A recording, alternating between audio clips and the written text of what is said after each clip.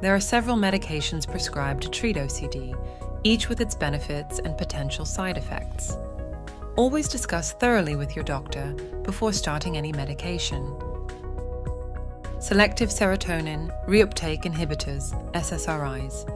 First, let's talk about selective serotonin reuptake inhibitors, or SSRIs. They are a cornerstone in the treatment of depression and anxiety disorders, including the complexities of OCD. These medications operate by targeting serotonin, a neurotransmitter vital for regulating mood, emotion, and various cognitive functions. Typically, after serotonin carries a message between brain cells, it's reabsorbed to prepare for the next signal. How SSRIs work? SSRIs function by inhibiting the reuptake process, effectively increasing the availability of serotonin in the brain. This elevated serotonin level is believed to contribute to the mood-stabilizing and anxiety-reducing effects, as well as decreasing OCD symptoms. The elevation of serotonin in this case is often associated with SSRI treatment. Common SSRIs include Citalopram, Sertraline, and Fluoxetine. Side effects of SSRIs. While SSRIs have proven effective in managing depression, anxiety, and OCD, it's essential to acknowledge that they are not without side effects.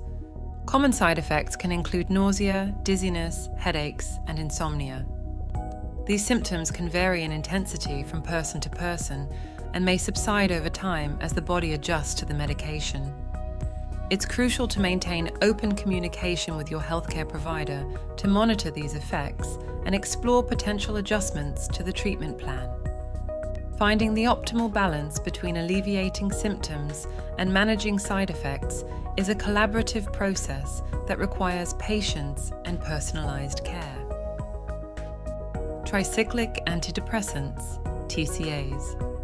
If initial treatment with SSRIs proves ineffective in managing symptoms of depression, anxiety, or OCD, healthcare professionals may consider TCAs as an alternative. Clomipramine is a specific TCA that has demonstrated particular efficacy in treating the debilitating patterns of obsessive-compulsive disorder.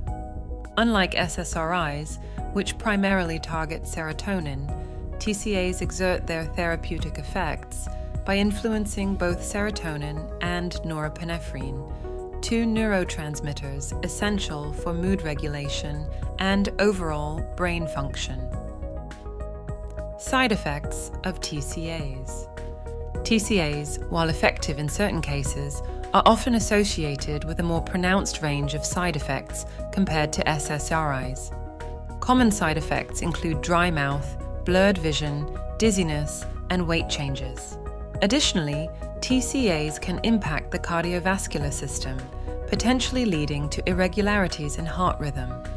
Due to this increased likelihood of adverse reactions, TCAs are generally considered a second-line treatment option and prescribed with caution, typically after other antidepressant medications have been explored. Antipsychotics. Antipsychotics, typically used for schizophrenia and bipolar disorder, can also help with OCD when combined with SSRIs. They work by affecting dopamine levels in the brain. Examples include risperidone and aripiprazole. Side effects of antipsychotics. Possible side effects include weight gain, dry mouth, and hormonal changes. As with all medications, monitoring and communication with your doctor are essential. Benzodiazepines. Benzodiazepines like clonazepam and diazepam are used for short-term relief of severe anxiety and OCD symptoms. They work quickly but can be addictive and are not meant for long-term use. If you or a loved one is struggling with OCD, it might be worth trying one of our self-help courses at impulsetherapy.com.